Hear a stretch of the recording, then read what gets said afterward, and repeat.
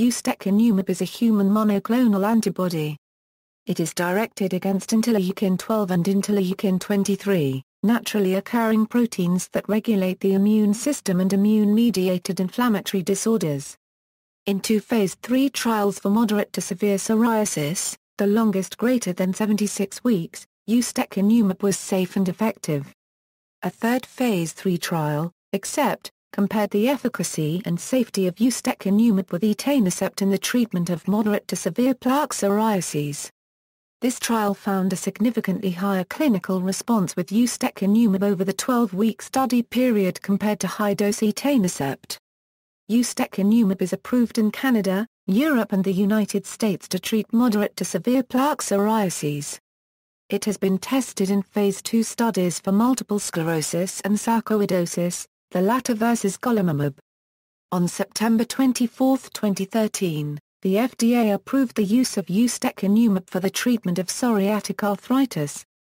Development. As of January 2007, there were 5 NIH-listed research studies involving CNTO-1275 on a multinational basis, including 3 phase 2 and 2 phase 3 trials. 3 studies were focused on patients with psoriasis, 1 on psoriatic arthritis, and 1 on multiple sclerosis. On December 4, 2007, a biologic license application with the U.S. Food and Drug Administration was filed by Centocor, and Janssen Cilag International has submitted a marketing authorization application to the European Medicines Agency. On June 17, 2008, the Dermatologic and Ophthalmic Drugs Advisory Committee of the U.S. Food and Drug Administration unanimously recommended the approval of Ustekinumab for the treatment of adult patients with moderate to severe plaque psoriasis. The decision by the committee is non-binding and final decisions on approval of the drug are made by the FDA. The FDA approved the drug on September 25, 2009. On November 21, 2008, the European Medicines Agency Euro Unregistered Trademarks Committee for Medicinal Products for Human Use adopted a positive opinion for Ustekinumab for the treatment of moderate to severe plaque psoriasis in adult patients who fail to respond to other systemic therapies. On December 12, 2008, the Canadian Health Authority approved the use of Ustekinumab for the treatment of chronic moderate to severe plaque psoriasis in adult patients who are candidates for phototherapy or systemic therapy. In September 2008, Centocor released result of a study comparing etanercept and Ustekinumab. The etanercept group received subcutaneous injections of the drug twice weekly for 12 weeks, while the Ustekinumab group received 2 injections, 1 month apart, of either 90 or 45 milligrams. At 12 weeks, psoriatic plaques were reduced by at least 3/4 in 68% of the low-dose Ustekinumab group and 74% of the high-dose group. Both groups fared better than the etanercept group, 57% of whom saw such improvement.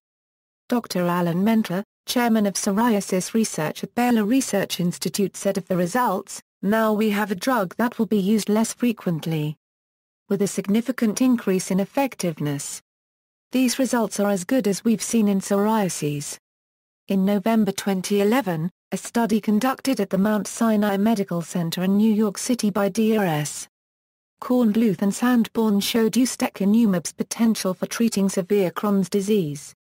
Delivery. Patients enrolled in clinical trials of CNTO-1275 are scheduled to receive the drug by subcutaneous injections at doses of either 45 or 90 milligrams. The dosage and frequency varies by study and application. Generally, the initial dosing interval once every 3 months, after the first 2 doses are administered 4 weeks apart.